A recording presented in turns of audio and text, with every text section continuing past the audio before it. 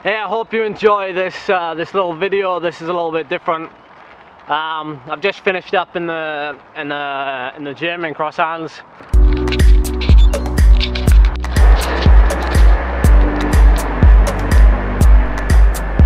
Good morning, everyone.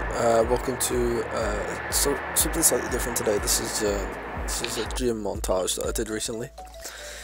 So here's me on my dynamic type of warm-up. So I like to do a bit of foam rollering before I start my gym work, primarily because it loosens me up, and I got to support my own body weight, particularly when I'm doing this kind of thing where I'm rolling out my hamstrings, my calves, things like that.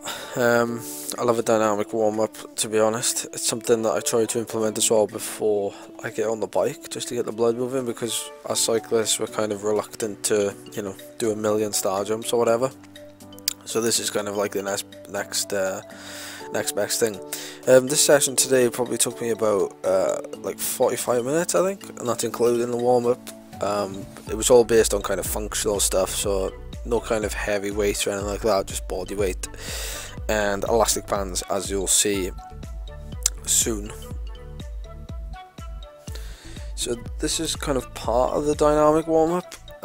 This was what we call a balance board, and as you can see I can't balance at all. But what it is basically is just a plastic board. It's just wide enough for your feet to be slightly less than shoulder width apart, and the kind of half ball that's underneath that's attached to it is made of like a rubber material, so it grips very well. And this surface I was actually on wasn't hard, it was kind of like a soft surface, so made it a little bit more difficult. The fact that I wasn't standing up straight also made it a bit more difficult, because later on in this video I stand up straight and it becomes a lot easier. Charlie throws me this ball which which I end up dropping there, but the idea is you work on your hand-eye coordination plus your body's working on balancing at the same time. So I've sped it up here just for entertainment value, no, for educational value. Yeah, so she'll throw it at different heights, different angles, hence why I have to reach from side to side. It was great. So moving on quickly to the next exercise, this is known as a crab walk with my heavy resistance band between my knees. Notice how it's above the knees as opposed to below. If you do it below, your knees have a tendency to be buckled a little bit easier. So the idea behind the band is to keep your knees, you're kind of forcing your knees outwards. Something that I tend to, well, particularly now after the injuries, my knees have lost quite a bit of strength, so that they're buckling inwards whenever I do a squat, whenever they're under heavy loads, or if I'm, even when I'm walking up the stairs. They don't buckle, but they just they go inwards, so the muscles aren't firing the right way, so we need to correct that, and things like this can help that.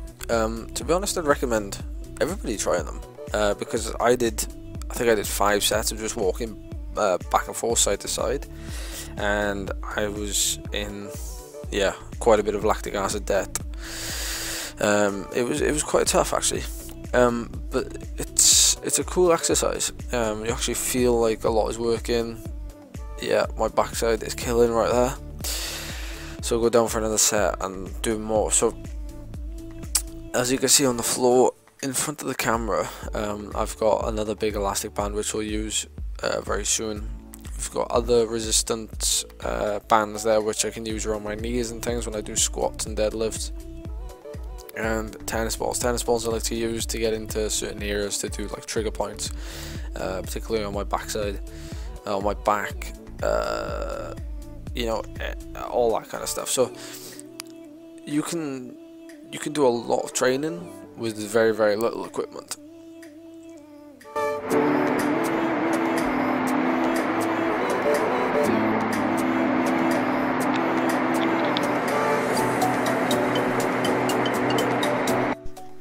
Alright, so we moved on upstairs, and this is kind of the functional area. You can do a lot of stuff up here, but we used the longer band that I brought with me.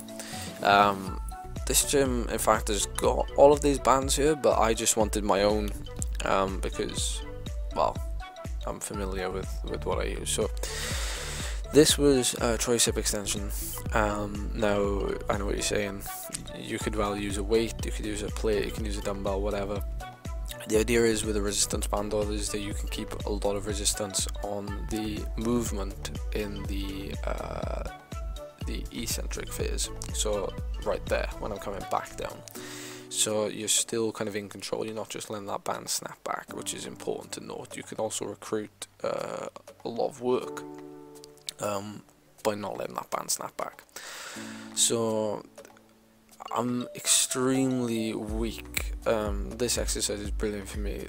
I'm extremely weak in that left tricep, and the reason being is because of the injury to the elbow. I wasn't able to move my look at me slacking. The injury to the left elbow prevented me from bending it fully for a long time, hence muscle wastage and so forth. So that's what I'm kind of working back up to right now. Well, that's another reason why my form is not very good. Next up, we have the exercise that's probably going to get the most comments on this video, and that's the gun show exercise. Me trying to train my biceps, right? Yeah. Another thing that obviously has occurred muscle wastage is that left bicep as well. So we're working on that, and obviously we're working on them in a controlled manner. So we're working on them individually as opposed to together, doing a bicep curl with both arms at the same time. So that's what we're doing here. We're targeting it. We're also recruiting other things as well, like you're stabilizing the shoulder because I'm holding it there in one place. The forearm is gaining strength as well, so it's kind of all being worked. It's not just me holding a dumbbell and curling it up with kind of no resistance apart from the weight itself, obviously. So yeah, that was the bicep curls that we were doing. So next we headed over to the squat rack, and I've got no weights on here at all. It's just a 10 kilo bar. Also note I've got the same elastic band around my knees. We're working on forcing or driving the knees outwards on the downward portion of this movement. I've always found like squats are obviously like the king of most kind of lower body exercises. People consider the squat to be king. I find for me squats are quite difficult, and I can manage them, but it's a pity that the camera here isn't at the side and it's kind of a weird angle, so I apologise for that. But my ankle range of motion is quite it's ridiculously bad. It's not good enough basically for me to get lower, which is kind of what you're looking for. Is when you go down for a squat, you're looking for your bum to drop straight down, as if you were to drop like a plumb line centre straight down. Your bum just drops, like there's no kind of moving backwards, which is what my bum decides to do a lot of the times. If I think about it, I can drop straight like that when I thought about it, but I can't go down as low because of it. You're far better off doing it in perfect form and not getting as low than doing it in not so great form and going really, really low, because you're not quite sure what you're doing to your body. But ankle mobility is something I need to work on outside of the gym. To be honest, I can work on it anytime. But yeah, the idea is for these just dead basic. A slight squat, even that I could feel in my hamstrings and quads the day after. So there was at least some benefit to come out of this. But the main benefit is that I'm able to see my squat form and where it needs to improve.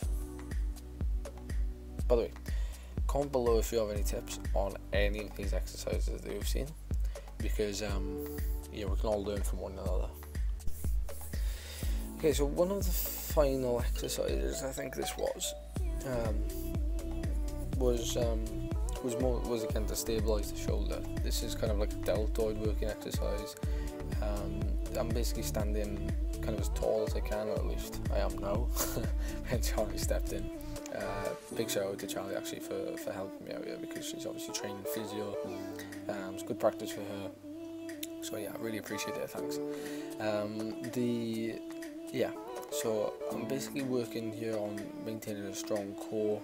I'm holding my shoulders as straight as possible, and you can see the grooves on my face as I'm trying to basically just keep my elbows slightly bent, but pull to maintain that shoulder strength. So it's quite what seems like quite a simple exercise actually is quite difficult, and they're the ones that usually have the most kind of benefit, and this is the reverse, which again seems very easy until you try it. Notice my stance there, I have to move my legs, just because the amount of force in that band was causing me to snap back.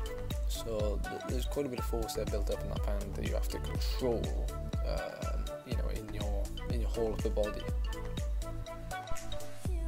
Okay, so before I go, I want to a quick shout out to the gym that Charlie's at right now. This is D-Max Gym, Dimax Gym, D-I-M-A-X in Cross Hands, which is right at the end of the M4, westbound. So if you want to pop in and see what stuff they've got, by all means. They've got some really great equipment here, like for proper functional stuff. By the way, that's not a plug, that's not a plug for them, that's just me genuinely saying how good the facility is. This is me just finishing off they're kind of like face pulls, but I obviously wasn't doing them to my face. Chest pulls, face pulls, whatever you want to call them. They work on, you know, the kind of rounded shoulder thing you get when you ride on a bike all the time. A lot of that is down to tight chest muscles and weakened upper back muscles. So what you're doing is you're working on maintaining your back posture by pulling on that band to keep your back straight and to strengthen the muscles and to hopefully stretch out the pec muscles. So that is the end of this little gym segment. I hope you really enjoyed it. I know it's a little bit longer than normal, but I wanted to show you everything that I did, and now I'm showing you my nose, which is quite weird, but yeah, thanks for watching, guys, and I hope the feedback you leave is pretty positive, and I hope it's helped you in some way. Give it a thumbs up, give it a like, and yeah, comment down below, and I'll see you next time.